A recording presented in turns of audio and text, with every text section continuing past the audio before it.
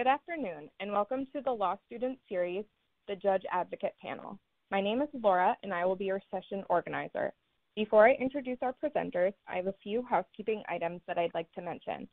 Please feel free to use the question and answer box on the left-hand side of your screen to submit any questions. Questions will be taken at the end of the presentation. An interactive poll will appear during the presentation, as well as a survey at the conclusion. Please be sure to complete these. Now please join me in welcoming our moderator, Deputy Chief for the Army Judge Advocate Recruiting Office, Taylor Matson. Taylor? Thank you, Laura. Hello, everyone. We are so excited that all of you could join us today.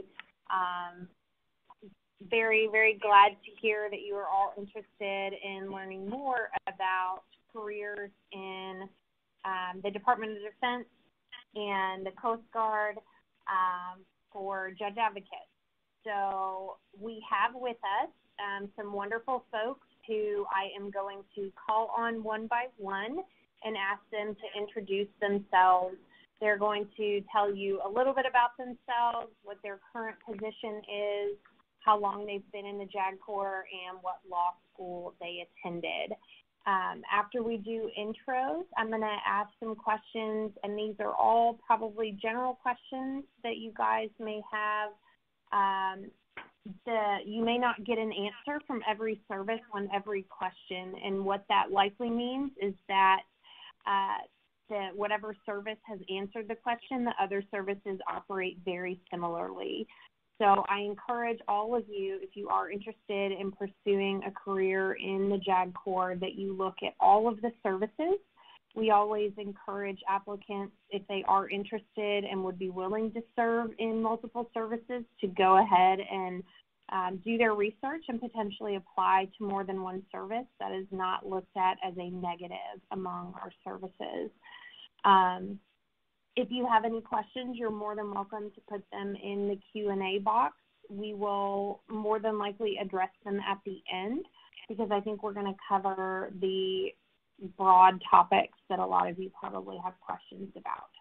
So with that, I'm going to introduce everyone individually and have them tell you a little bit about themselves. So first we will start off with Major Tyler Musselman with the Air Force. Tyler? Thank you, Taylor. Good afternoon, everyone. I'm Major Tyler Musselman. My current position, I'm the Chief of Recruiting for the Air Force JAG Corps. I hold this position for about another month until I move to go be the second in charge of the base legal office that's at McChord Field, Joint Base Lewis-McChord in Washington State. I'm in my second year as a Chief of Recruiting. Prior to taking on the recruiting role, I was mainly focused in criminal law. About 10 years ago now, I started in a base legal office as a prosecutor. I then deployed. When I came back from deployment at about year 2.5, I was a trial defense counsel for 2 years, and then came to the D.C. region in 2015, where I was an appellate government counsel for 3 years. So mostly criminal law. Until I got to the Chief of Recruiting position, and I've been in for almost 10 years now. I'm an Iowa boy, born and raised, went to undergrad at the University of Iowa and law school at the University of Iowa as well. Thank you, Tyler. Next, we will introduce Lieutenant Jillian Talley from the Coast Guard. Jillian? Good afternoon, everyone. Thank you for inviting me to be here today, or this afternoon. I have been with the Coast Guard for 3 years now, so relatively new, but a lot. I've been able to get a lot of experience in that 3 years. I started off in our claims and litigation office, so I did all things civil law. I worked very closely with DOJ attorneys to prosecute claims against the Coast Guard, anything from wrongful death to FOIA requests to government vehicle accidents, whether our search and rescue gone wrong and now someone's suing the Coast Guard for, negligence or wrongful death or whatever it may be. So a lot fell under that umbrella. I did that for my first 2 years. I was lucky enough to go down to base Quantico and hang out with the Marines for 3 months. I worked with them as trial counsel, so as prosecutor, and got a little bit of military justice experience. And then I came back to Coast Guard headquarters and started my job as a special victims counsel. It's a job kind of unique to the military services. I represent victims of sex-related offenses, and I've been doing that for a year now. Lots of great experience. I also worked as an admiral's aide for a year, so I got to travel around with our Judge Advocate General and meet a lot of really great people, so a lot of travel involved as well. I am from South Louisiana, born and raised. I went to undergrad at the University of Louisiana Lafayette, and then I got my JD at Loyola New Orleans. I then actually went to Tulane for my LLM in energy and environmental law. And I didn't mention that, but I did get to work on some environmental oil pollution cases while I was in claims and lit. So I made good use of my degree there. But that is short snapshot. Like I said, I've only been in for 3 years, but tons of experience. Thank you, Jillian. Next, we will hear from Captain Jeff Irving from the Marine Corps. Jeff? Hey, good afternoon. Thank you. Captain Jeff Irving, currently with Marine Corps' Recruiting Command. I'm the Deputy Staff Judge Advocate, and I dual chair also as the manager for our Judge Advocate Recruiting Program. I've been in the Marine Corps for 6 years now. The Marine Corps puts you directly into a military justice track in your first tour, so I spent about my first 3 years as a trial counsel, prosecuting felonies and special victim cases in Camp Pendleton, California, in the San Diego area. And actually, we had a partnership with the Coast Guard as well, so I got to work with a Coast Guard lieutenant on a lot of those cases, which was great. That was the best job I ever had as a prosecutor, and now I'm in a deputy staff judge advocate role, where I deal with all the national legal issues that arise in our also actually international recruiting programs for the Marine Corps, and then also guide all of our new applicants to the Marine Corps Judge Advocate program.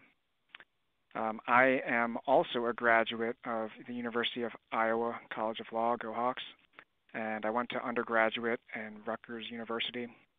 I also have a LLM from Tsinghua University in Beijing, and through the Marine Corps, I'm currently attending a master's program at the National Intelligence University in Bethesda, Maryland. Thank you, Jeff. Next, we have Lieutenant Barbara Strauss from the Navy. Barbara? Good afternoon, everyone, and thank you for having me. I'm Lieutenant Barbara Strauss. I work at Code 61. I'm currently an assistant programs officer. I'm the intern-extern program manager and the awards program manager as well at Code 61. I've been in for only 3 years, but I also have had quite a diverse amount of experiences. I did the first tour Judge Advocate program, which is, I believe, unique to the Navy, where we do 6 months in command services, 6 months in legal assistance, and then a full year now in either trial or defense. And I did my year in defense. It was great. I got to travel and represent sailors from all over in a multitude of different cases. So that was great. And now I'm at headquarters working in the personnel department. I also am a Jersey girl, born and raised, sort of like the Ohio boy. I went to Rutgers University undergrad and then Rutgers Law School. So pretty much the first time I ever really left New Jersey for any substantial time was with the Navy, and it's been great. Thank you. Wonderful, thank you. And finally, Major Sharon Shim from the Army. Sharon? Thank you, Taylor. Hi, everyone. This is Major Sharon Shim. I work in the recruiting office with Taylor Masson for the Army, and I've been in the JAG Corps almost 9 years now. I went to William & Mary for law school, so just down the road. And just briefly, over those 9 years, I spent about half that time doing criminal law. I did about 2 years as a prosecutor and 2 years as a defense attorney. I've done a few different positions practicing administrative law, operational law, had the opportunity to deploy for a year to Afghanistan, was stationed in Korea for a year with the brigade as the lead judge advocate for that unit. And so it's been really fantastic getting to serve all over the world in all different types of positions and lots of experience. As you heard from everyone, you get a lot of great experience really fast in pretty much all the services here. So, yep, that's all. Thank you. Wonderful. And I will stick with you, Major Shim, for our first question. If you can answer what the first 4 years as a judge advocate looks like in the Army. Sure thing. So the first 4 years in the Army, generally I would say the most common track is to start off in something like legal assistance. And I'll say that this is most often for those who are direct commissionees, so not someone with any prior experience in the military or otherwise who are just kind of coming in blind. Most often you'll either start with legal assistance or an administrative law job, and oftentimes we'll swap. I would say the first 1 to 2 years, that would be the most common, and then switching into military justice. And so usually they try to keep you in your first duty station. I would say 2 to 3 years. 3 is more common in my experience if they can, depending on the size of the installation. Sometimes they can't. And so, obviously if you're at a larger installation, they'll want to move you around a little bit more so that you have more opportunities. But if you're somewhere where there's a lot of opportunities to do all those things, then you can do, something like legal assistance, which I think, again, similar throughout the services, legal assistance is an office where it's kind of like a legal aid for, DOD ID card holders. So that can be dependents and also soldiers.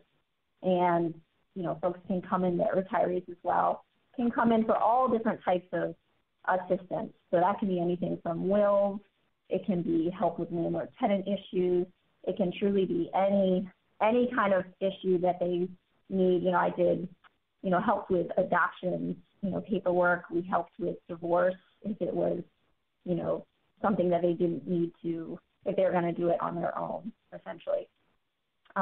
It really runs the gamut, and it's a great way to get to know soldiers. It's a great way to get introduced into the Army.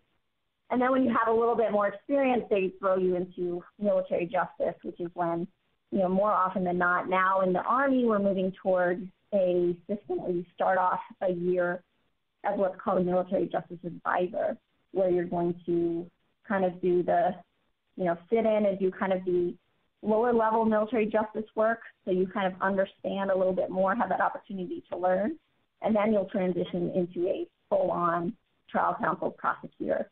And so that's, I would say, the most common track for the first 4 years in the Army. Wonderful, thank you. And next, I will turn it over to Major Musselman, who will tell us what the first 4 years in the Air Force is like. Thanks, Taylor. So wherever you're going to find decent-sized active duty Air Force installations, you'll find a legal office. And the way that the Air Force JAG Corps is structured is our legal offices are basically a full-stop shop for that entire installation. And so the legal office practices, I would say, in 3 general portfolios. They basically function as a district attorney's office because they're going to prosecute courts-martial and handle other military justice actions that may fall short of a court-martial. They're going to do the legal assistance piece, that legal aid portion as well. And then the 3rd portfolio is going to look like a general counsel's office in that they're going to advise the commander and his or her agents, other subordinate commanders on things like labor law, contracts, ethics, operational law, military justice. And so that's all self-contained in our legal offices. And so that means our initial assignment judge advocates, they're going to be at a legal office for 2 years. they're going to try courts, they're going to do legal assistance, and they're going to hold a portfolio, which they could be the chief of labor or the chief of environmental law or the chief of operations law, while they're trying cases and doing legal assistance. And then every 9 to 12 months, they're going to rotate through different positions in the office. So it's while still trying courts and doing legal assistance. So it's a dynamic sort of switch gears. One week you could try court martial, the next week you're back to doing legal assistance and then advising a commander on the ethics and airspace issues and environmental law issues because they want to extend the runway on an installation. And so you do that for your first 2 years. Then you'll move. And as far as years 3 and 4, common positions we see are if you like to litigate and you're decent at it, those are the folks we pick to go be trial defense counsel. If you're more legal assistance minded, then that's where we'll put people in special victims counsel positions in years 3 and 4. Or if you like the administrative part of it, the general counsel piece, we have individuals that will go on to a different base legal office in years 3 and 4. And we try to get them away from the base they were initially assigned and sort of get them different clientele. If they were at a fighter base their first 2 years, maybe this second base is going to be one of our procurement installations that's more contract heavy. So our stuff is all self-contained. We don't split people between, a stint in legal assistance and then a stint in SJ advice. We sort of do it all at once within a self-contained office. Wonderful, thank you. Next, Lieutenant Jillian Talley from the Coast Guard is going to tell us what their first 4 years is like. So our first 4 years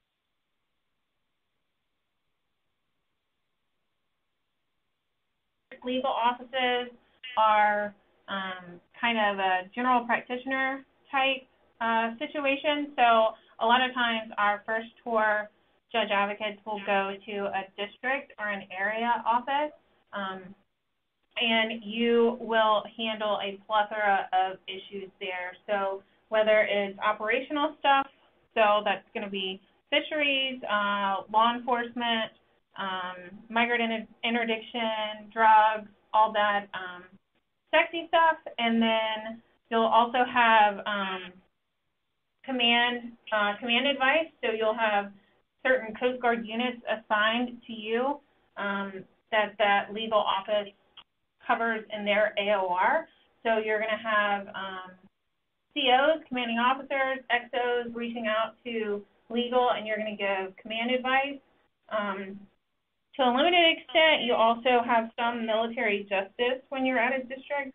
A lot of times, in order to get everyone all the experience that they possibly can in their first few years, they will put a district attorney on a few court-martials while they're in the district. We also have a legal service command in Alameda, California, as well as Norfolk, Virginia, and that's where a lot of our prosecutors are, and they focus solely on military justice. So you also could be in a trial counsel billet in one of those legal service command offices and do nothing but court-martials and administrative separations in your first 2 years. Generally, we don't send first tour judge advocates to defense positions. We actually have a partnership with the Navy, and our Coast Guard defense attorneys work out of Navy defense shops. But like I said, typically that's going to be year 3 or 4, not your first 2 years. We generally have 3-year tour lengths, so if you're at a district, it's probably going to be 3 years. Our defense jobs, as well as our special victims counsel jobs, are only 2 years. They tend to be more demanding jobs, so they're shorter tours. Another possibility for your first assignment is going to be Coast Guard headquarters, which is where I'm at in Washington, D.C. And headquarters is kind of where, the brains of the operation. So you have different offices that have dedicated areas of practice, one of them being, claims and litigation. We also have an environmental law office. We have administrative law. We also have operational law and international law office here at headquarters. So if you end up at a headquarters tour, you're going to have a more specific practice area. But the district and area legal offices are going to be general practitioners, and then also a legal service command can be that option. We generally have pretty great locations because by the nature of the job, we've got to stick close to the coast. So most of our assignment areas are big metropolitan areas. So it's really great for family and work-life balance. So you really can't get a bad gig for your first assignment because we have pretty great, depending on how you feel about Alaska and Cleveland. Other than those two, and I can make fun of Cleveland because my fiance is from Cleveland, so I'm sorry if I offended anybody. But other than those two options, we tend to have pretty great locations. So that adds to your first 4 years as well. Thank you. And then next we will hear from Lieutenant Strauss at the Navy. Hi, everyone. So I just wanted to differentiate. There is a pretty stark difference between the Navy and the other branches with regard to the first 4 years. We're still doing a first tour judge advocate program. It's sort of like a secondary training program, which will take place your first 2 years. That's after you go to ODS, which is in Newport, Rhode Island. That's 5 weeks. After ODS, depending on your bar passage and the timing, you'll likely go right to NJS, also in Newport, Rhode Island, for 10 weeks. That's a intensive basic lawyer course that we share with the Coast Guard and the Marines. From there, you go to your first duty station, which can be at one of 9 places. They're all on our website. I can tell you really quick. It's Groton, Connecticut, BC, Norfolk, Jackson, Port, Pensacola, Great Lakes, San Diego, Hawaii, Guam, Washington State, Bahrain, Urasua, Diego Garcia, Singapore, and Japan. Those are the big installations that we have the resources to train first tours. So that's where we send them. And then there, during your first 2 years, you get to do the 6-6-12 program, and it used to be 6-6-6-6. You would get 6 months in trial, 6 months in defense, but they found that 6 months in each isn't really enough time for you to get like a full grasp of the system. So now they just say, okay, you're either going to do a whole year in defense or a whole year in trial. And that's probably going to be the year where you learn the most and you do the most. Legal assistance is also great to get experience. You're doing wills, helping sailors with divorces, you name it, financial issues, any sort of like contract issues they have, helping them with leases, all of those things. And then for the command services, 6 months you're doing, anything that the command needs. It really does have such a wide range that it would take a really long time to explain it all, but it's essentially anything that the command would need for legal support. And it can range from operational to jurisdictional to, you name it. You're doing like line of duty investigations to see if this sailor was technically on duty when he got hurt. You're looking into all kinds of things. It's really interesting. And then your last year, you're doing defense counsel or trial counsel. I was defense counsel. I had, over 25 ADSET boards, maybe 3 or 4 BOIs, which are for officers getting separated. And I helped to a court-martial. And a lot of the first tours in the Navy do get detailed to more than one court-martial often. So it's a great experience. And then for your second tour, which is your next 2 years, you're going to be anywhere from a coded billet, which is where I am at now. You can be a mini on a ship. You could be, an independent SJA. Really a lot of different billets. So that's pretty much what our first 4 years looks like. And as I said before, the first tour judge advocate program is intended to sort of help you transition into being like fully independent. At the same time, you have a lot of responsibilities and you're expected to sort of hit the ground running. Thank you. Wonderful. Next, one of the big questions we often get is what physical fitness is really like in the day-to-day of being a judge advocate. So I'm not going to have our panelists talk so much about the actual physical fitness testing. All of you can find that relatively easily online, what the standards are. But I will let our panelists talk a little bit about how physical fitness is incorporated into that day-to-day routine as a judge advocate. So we will start off with the service that is typically viewed as the most physically fit, and that would be with Captain Irving and the Marine Corps. Jeff? Thanks so much, Taylor. Again, Captain Jeff Irving, United States Marine Corps. I'll kind of break this answer up into two pieces. First being what it's like day to day once you get to your primary duty station and are working as a judge advocate, and then I'll come back to what it takes to become a Marine officer and a Marine judge advocate. I think counter to the stereotype, once you're a judge advocate and you hit the fleet and you take on your book of business or the many courts-martial that are awaiting service, you're not going to have a 0630 Reveille and running with the Marines out of Hollywood stereotype. You're going to be a professional. You're going to be trusted to stay in shape and stay within the physical training guidelines of the Marine Corps, so being able to run 3 miles, do 23 pull-ups, and however many crunches in 2 minutes. You're going to be expected to do that because you're a Marine officer, and you'll be expected to do that and then also maintain your caseload. So when you become a judge advocate, you're primarily going to be focused on your job. You'll have Marines working for you that you'll PT, so you'll be in charge of creating their physical training regimen.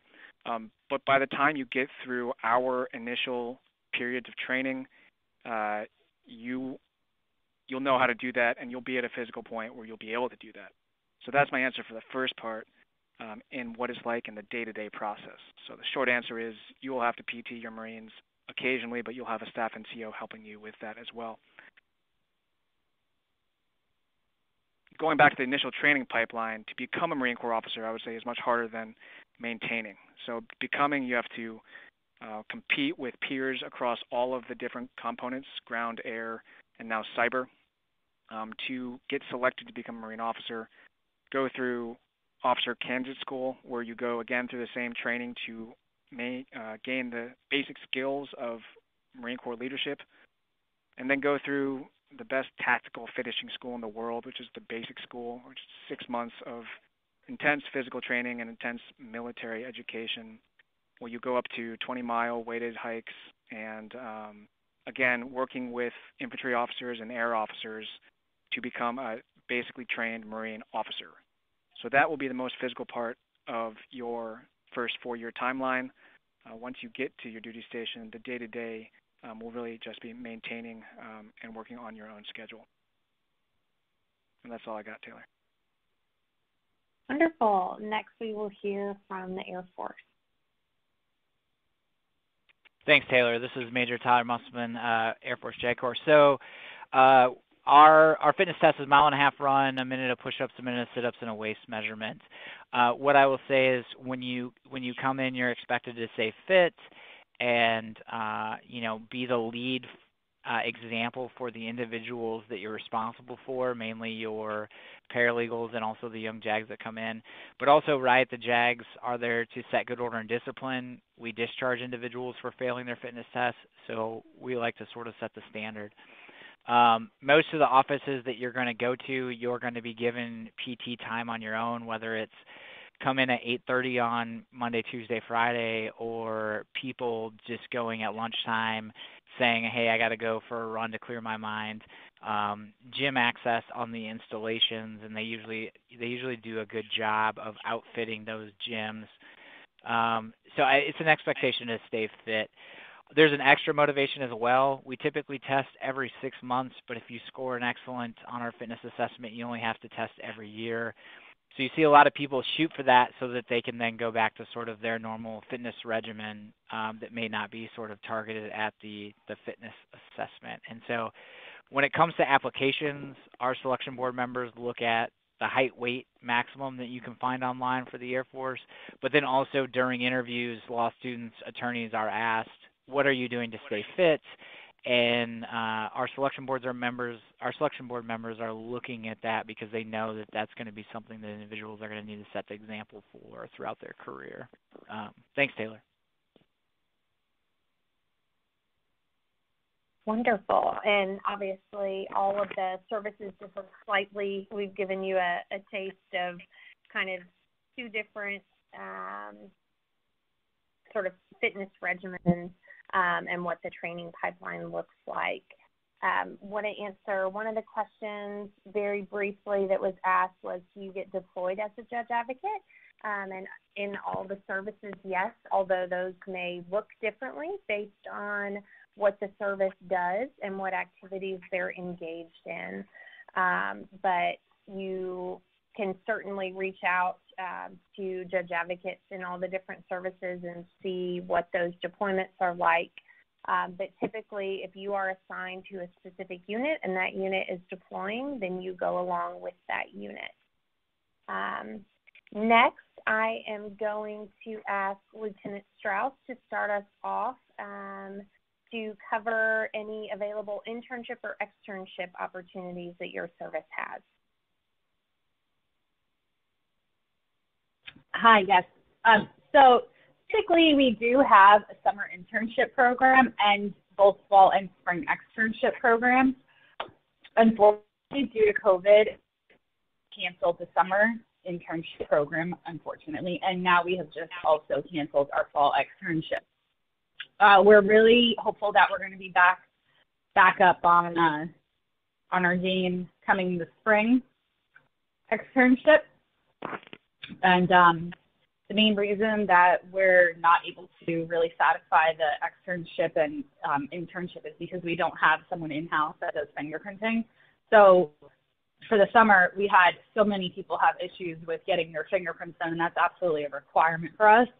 So we just decided, instead of putting them into, throwing them out there and trying to have them run around to get their fingerprints done, it would be best to just sort of cancel it and hope to pick up again when things are safer. That's what we're going to do. And also a lot of commands can't support the externs right now with the health conditions ranging.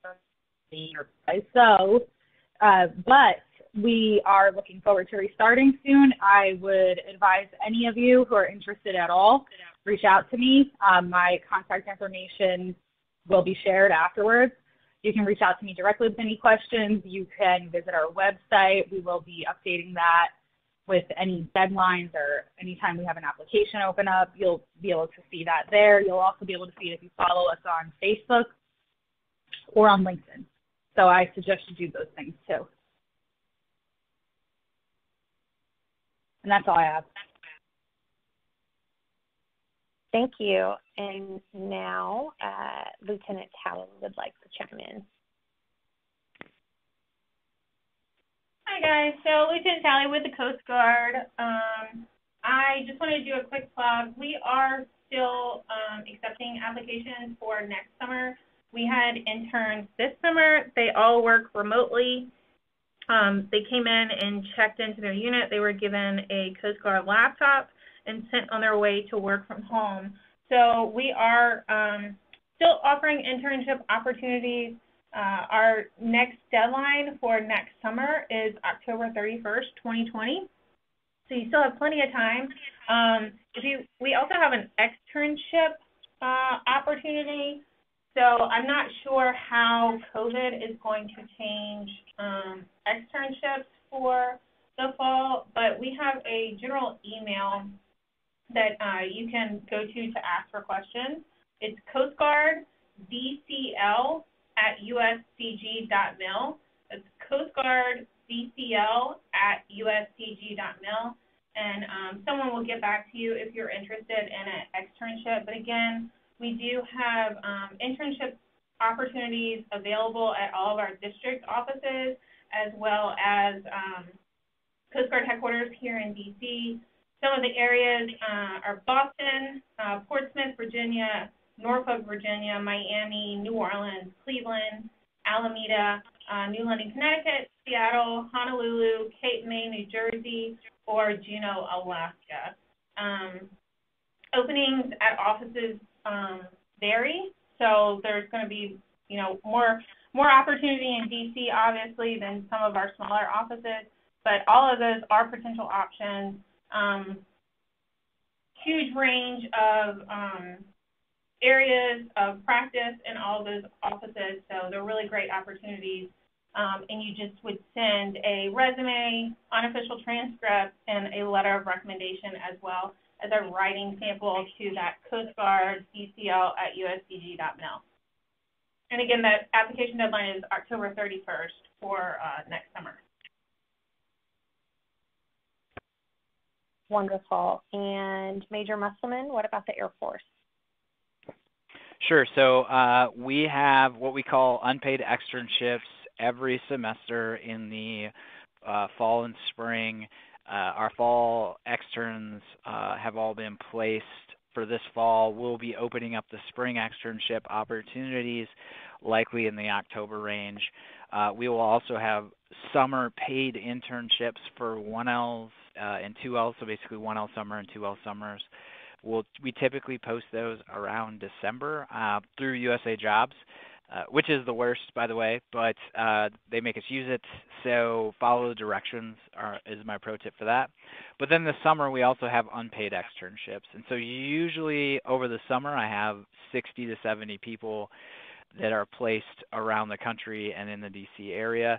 We did the same thing this summer. Some individuals were strictly telework, some individuals were a mix, and just some individuals were in their offices almost every day. It just depended. We just did everything on a case-by-case basis. But the externships during the school year, over the summer, honestly, externships and internships are a great way to see if the JAG Corps is a fit for you, and then also it gives you a leg up on your application. We post all of these to our social media accounts.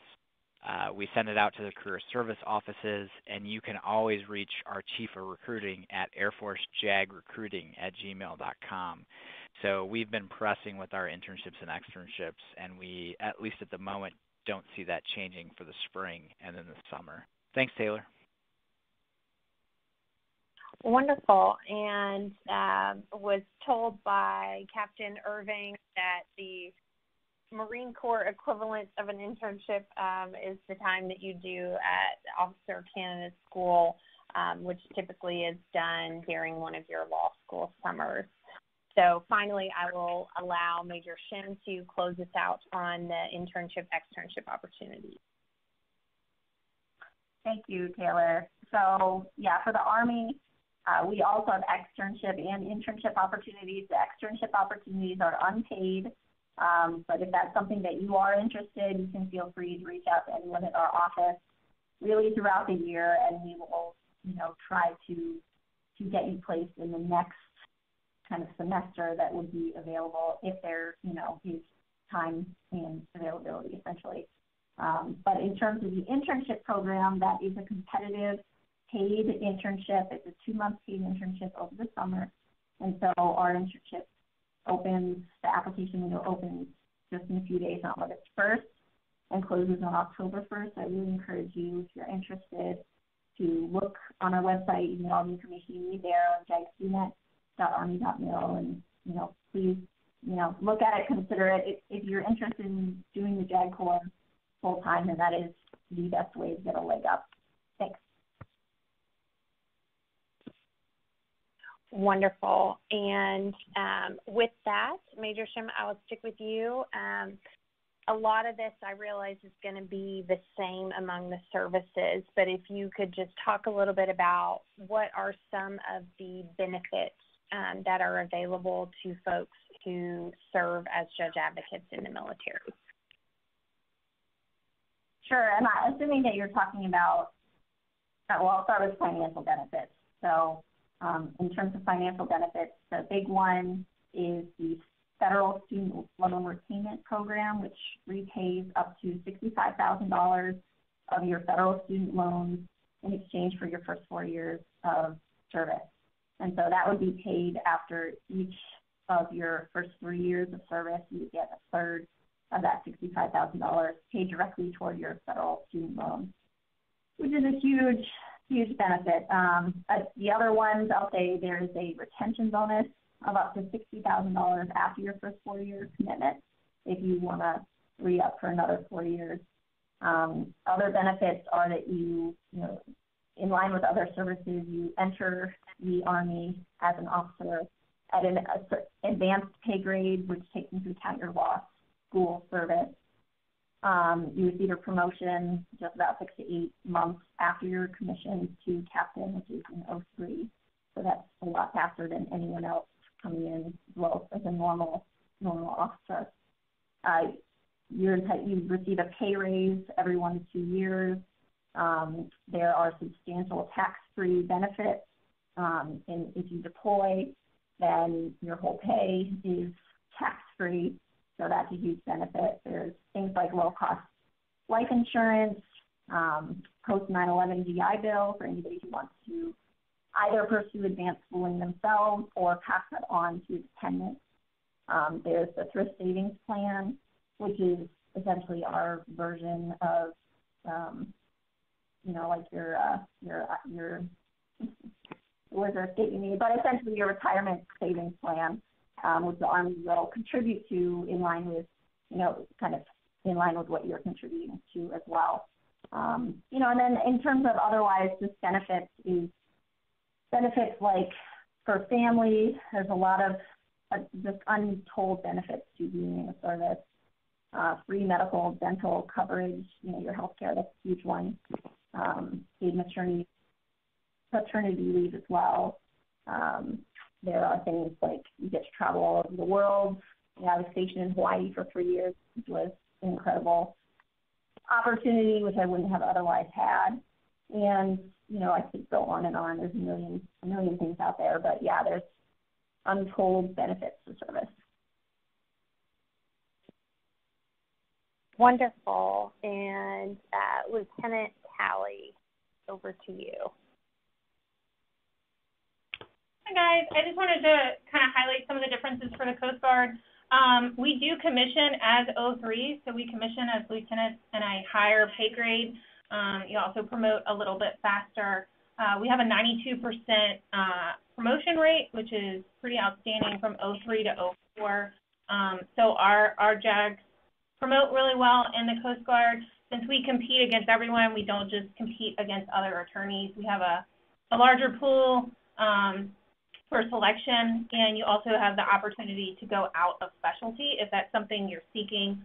You will not be placed in a billet non-legal unless you ask for it. So if you want to come in and be a lawyer the entire time, that is absolutely very likely, but definitely possible. But we do have opportunity outside of legal if you want to seek those opportunities. But we do commission and at a higher pay grade and excel and promote a little bit faster than some of the other services. Thank you. And over to you, Major Musselman from the Air Force. Hey, thanks, Taylor. So in the Air Force, when you come in as an 02, and then you will make 03 within 6 months. Like the Army, we have the $65,000 student loan repayment program, which you can take part in during your first 4 years. At year 4, there's also a $20,000 sign-on bonus for 2 more years. And then at year 6, it's a $40,000 bonus for 4 more years. And then just general benefits overall, what I'll tell you is because we get a housing allowance, that is effectively 25 to 35% of our income, which is tax-free income, which means there's no federal or state taxes taken out of it. It ends up making your disposable income significantly more than salary of an equivalent sort of level that's fully taxed, and it's super helpful when it comes time to actually file your taxes.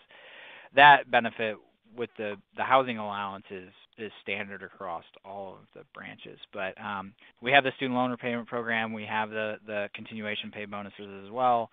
And on top of that, we also reimburse for bar dues as well.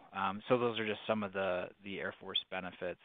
And then we send about 30 to 35 individuals a year to get paid LLMs at civilian and military institutions around the country.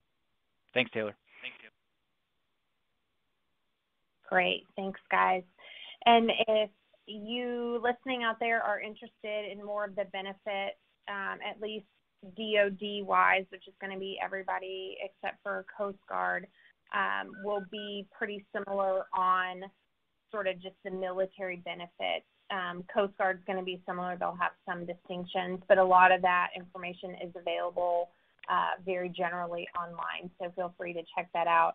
Additionally, if you're curious about where the services are located, I know people have talked a little bit about that.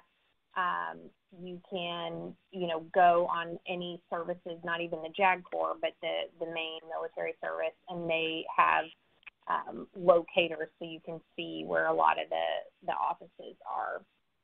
And since we are getting close to our time, there's so much more we could answer, and we will provide our information to all of you so that you can reach out to us if you have more specific questions. But I wanted to allow everyone to talk a little bit about what their actual application process is like. So in terms of timelines and when folks are actually eligible to apply for active duty service in the JAG Corps. And I will start with Captain Irving, the Marine Corps. Thanks, Taylor. We have a relatively long application process. We have 72 officers, selection officers all over the country. So anyone who is interested in the Marine Corps would go through their local officer selection officer. They're probably not going to be an attorney, and so they work with me to craft our each fiscal year class of new judge advocates. And so that's the initial point, is to go seek out a officer selection officer. From there, you'll submit your application. If your physical fitness score is not ready, you'll work with that officer selection officer to get it to the point where it would be competitive on a selection board. After submitting your application, you will go to a regional selection board where you will compete against every component category, again, ground, air, cyber, and law, for a select number of seats to go to officer candidate school. So usually you will probably go on a board 6 to 8 months before going to OCS. And then once at OCS, we have about a 30% attrition rate at OCS, so you'll need to get through that 10-week course of training. After that, you'll commission, and depending on where you are in law school, you'll start to work with me to manage your accession to active duty. That's the general timeline. You can apply either as a senior in college or any year during law school. But I tell every applicant I talk to, it's better to apply earlier than later, because you can't guarantee a selection, and you can't guarantee successful completion of officer candidate school, because that will ultimately fall on each applicant's shoulders. And in terms of what we're looking for in potential applicants, we want both attorneys and Americans who are devoted to leadership. So if you see yourself as a leader, or see in yourself something that you want to become a leader, the Marine Corps gives you both that and legal expertise in its training pipeline and in its service. And that's all I got, Taylor. Wonderful. Next, I will turn it over to Lieutenant Strauss to tell us about the Navy's application process. Thank you. So for the Navy, you can start applying after you complete 1L year. The best thing that you can do is to sort of go to our website and see if there are any deadlines coming up. There aren't right now, but there will be one coming up soon. So for the student program, which I would recommend if you're in law school, that should be like the one that you apply to. It's where you're going to have the best chance of getting in. For that one, you can start applying after your 1L year. The application process, like the other services, is quite long and intense.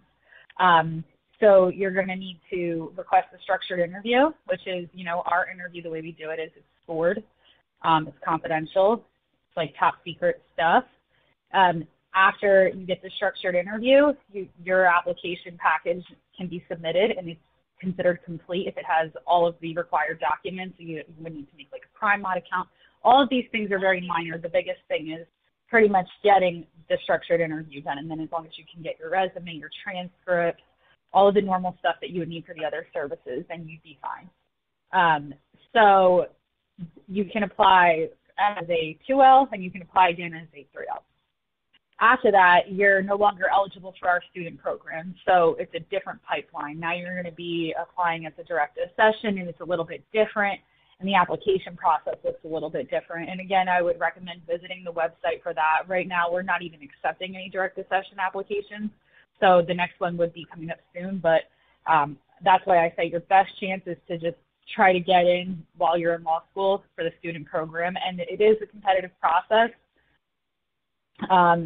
But I think it's more competitive once you're out of law school. So I would take that for what it's worth. And also, like I said before, if you have any questions with regard to the application process, feel free to reach out to me. I work at Code 61. This is my job to help you all. You know, if you guys have questions, if you can't find the website, or if you can't find, you know, the right place on the website, let me know. I'm here to help. But yeah, it's pretty much going to be that. And then once you're selected, or professionally recommended, we call it, you're going to have to go through a commissioning process, and that's quite intense as well. You're going to need to, you know, have a background check. You're going to have your, you know, you're going to get weighed. You're going to have your height taken. You're going to go through, you know, your medical screening, and all of this can take a while. So it is best, like the other services will say, it is best to start as soon as possible, because, you know, the quicker you get commissioned, the better it is for you financially. So starting sooner is better. That's my, so I'll leave you with. Thank you. And Major Musselman, how about the Air Force? Sure. So the most common way to enter the Air Force JAG Corps is to apply to our direct appointment program as a 3L. We actually have, or a practicing attorney, or graduate awaiting licensing. We have 3 boards a year for that program. One is currently open now, and you can submit an online application by August 10th. We also have a board in November and another one in April, and we encourage individuals to apply early and apply often. You can roll interviews and applications forward. We select 3Ls, graduates awaiting licensing, and licensed attorneys at every single one of our boards. We also have entry programs for 1Ls and 2Ls as well that pairs with Air Force ROTC. And you can find an explanation of all these eligibility programs at www.airforce.com/JAG, or email me as well. But yeah, we have hiring boards right now open for our September board, and then we'll have our November board shortly thereafter, and then our April board. So COVID aside, our hiring is forecasted and ongoing as normal to the same extent it was last year. So thanks, Taylor. And next we will hear from the Coast Guard. Hi, guys. So we have a 3-part application process. So step 1 is going to be going to see a recruiter. Our recruiters are not lawyers, so I would also strongly recommend reaching out to the Coast Guard DCL email address that I mentioned earlier, coastguarddcl@uscg.mil. But you will start by going to see a recruiter, and you have a paper package, which includes a resume, a letter of recommendation, transcripts, and a writing sample. And then once you get that packet in, you go to an interview. Our interview process is also a board, so you'll have 3 people interviewing you.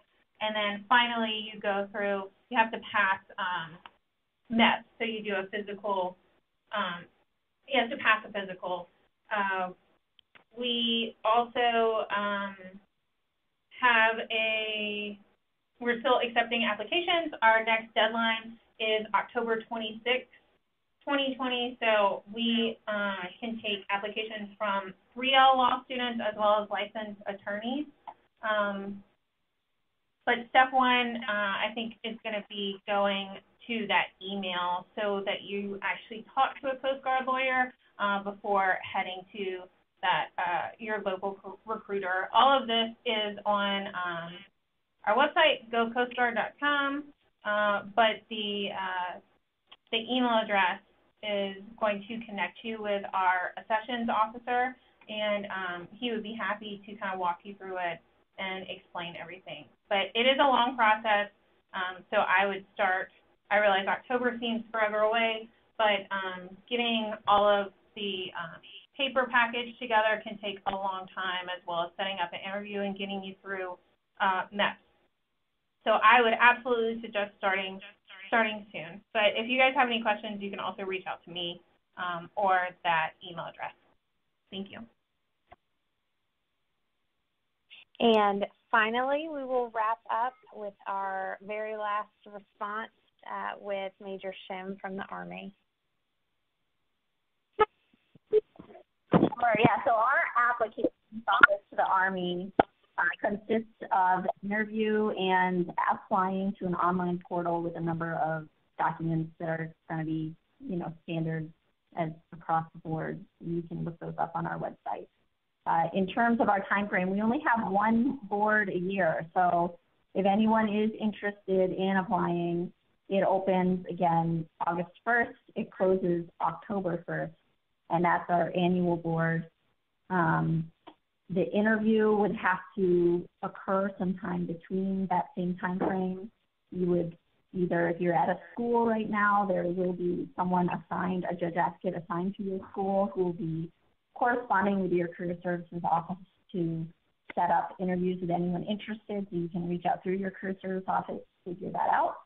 Or if you're out of law school, then that's something where you can just look up. We'll be posting the names of all of our field screening officers online, and you can find those folks, whoever is going to be close to you. This year, we're doing exclusively virtual interviews due to COVID. So that will make it a little bit easier in terms of coordinating an interview time and location, obviously.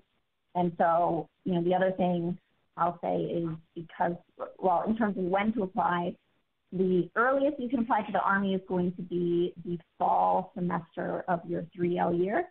And so you can apply for an internship the fall semester of your 2L year, but if that's just for the internship, that there is not currently a means to immediately give you an offer of commission at the close of an internship. But if you do complete an internship, it gives you a huge leg up in the board, because at that point you've been vetted by, a local OSJA. And so that's essentially the application process for the Army. I encourage anyone to go to our website at jagcnet.army.mil/JRO, and you can, get all the details in terms of what the requirements are for the application there. Thank you, Sharon. And thank you to all of our panelists today and to everyone who attended.